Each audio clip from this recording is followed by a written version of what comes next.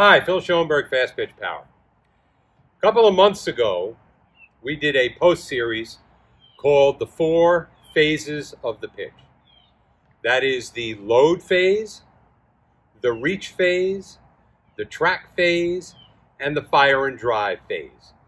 Now, each one of these phases has to be hit in its entirety during the continuous accelerating movement of the pitch. Today, we're going to be talking about the load phase. Now, just as a reminder, the 4 phases of the pitch are the load phase, where I get all of my weight into my drive leg. For me, I'm a right-hand pitcher. That's my right leg. And you'll look at what my load looks like here. Both heels are up off the ground. Both knees are flexed. I look like a sprinter getting ready to come out of the box. That's my load phase. 90 to 95% of my weight is in my drive leg. For me, right-hand pitcher, right leg. Left-hand pitcher, left leg. I can move, pick up my stride foot because the vast majority of my weight is in my drive leg. From here, I'm going to aggressively push back on that pitching rubber. My stride is initiated by a pushback with my drive foot, not a reach forward with my stride foot. Very important to remember because that's what we're going to be talking about today.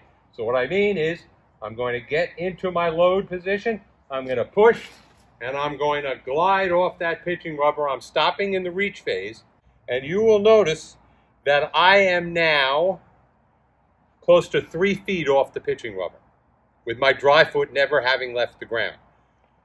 That is legal. That gives me a tremendous advantage as a pitcher because it gets me that much closer to the batter. So the glide off the pitching rubber is a direct result of an aggressive load. I used to work with a great hitting coach who used to say, you cannot unload what you have not loaded.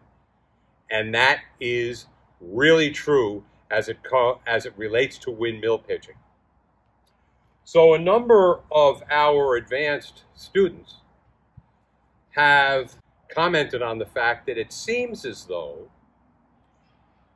their velocity is down, even though when they use a radar gun, and we don't love radar guns, but when they do use a radar gun, it doesn't seem to indicate that their velocity is actually down. Well, what could be causing that? Well, we're going to talk about that. About a year and a half, 2 years ago, they changed the rule about how your feet have to be in contact with the pitching rubber. It used to be that both your drive foot and your stride foot, both feet had to be in contact with the pitching rubber, like I am right now. Now, I personally think that this is a great way to initiate a really powerful load. Your power comes from the ground up, ground force reaction. And if you're not getting a really aggressive load, you're putting yourself at a big disadvantage. So here's how we used to be. And now, since the rule has changed, we're finding that a lot of our pitchers are starting with their stride foot, 1.5 feet, 2 feet off the pitching rubber. Now, look what happened to my body when I just took my stride leg and I took it off the pitching rubber and I moved it back 1 foot, 1.5 feet, 2 feet. It shifted all my weight backwards. I can now pick up this foot, but I can't pick up my stride foot. Remember the previous load, sprinter's position. I can pick up my stride foot very easily. Can't pick up my drive foot because 95% of my weight is in that foot. That's what enables me to generate that ground force. If I'm back here, and remember as we come forward off the pitching rubber, we want everything working together. We want to be driving that pitching rubber backwards as both hands come up the front side of the circle and my stride leg goes out toward my target. Everything in sequence, everything together. If my stride foot is way back here, everything has to wait for it to get there. And I find a lot of the times that our pitchers are getting what they think is into a really good load position, they're doing what we call rock back ready forward. When our pitchers stand on the pitching rubber and get ready to take a sign, we want them in this position. Nice and relaxed. Weight forward into my drive foot. I can pick up my stride foot. Both feet are in contact with the pitching rubber or not. But look at how far back I went here. Maybe 6 inches, maybe 8 inches. Not a foot and a half, 2 feet. So from here, I can still get a really good aggressive load. A rock back, ready forward.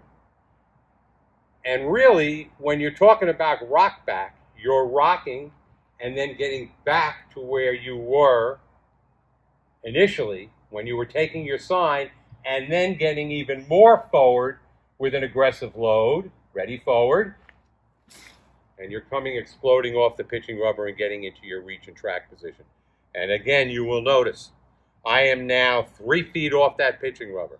If I land with a really good glide 3 feet off the pitching rubber, and my normal stride length is another 3.5, 4 feet, I'm getting close to the end of the 8-foot circle. What an advantage to you as a windmill pitcher to be delivering your pitches not from 41 feet away, which is what's happening with a lot of our advanced students now, because their stride foot is so far off the pitching rubber that as they rock back, they don't have enough time. Remember now my load's taking place where I don't want it. It's in my stride leg. I can pick up my stride foot. Now, instead of getting a really good forward load and being able to drive that pitching rubber backwards, I'm basically walking off the pitching rubber, and that's what we're seeing. Our girls are landing maybe 2 inches off the pitching rubber, then delivering their pitch and driving through. So instead of being able to deliver your pitch from 37 or 38 feet away, depending upon how long your stride is, how aggressive you are coming off that pitching rubber, you could be even closer than that.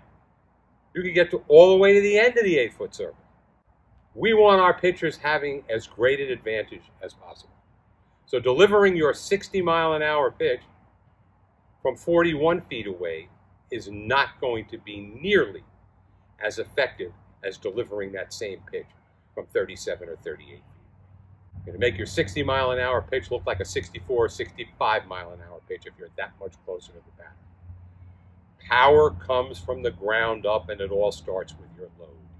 I hope that this has been useful. I'd love to hear your comments on this.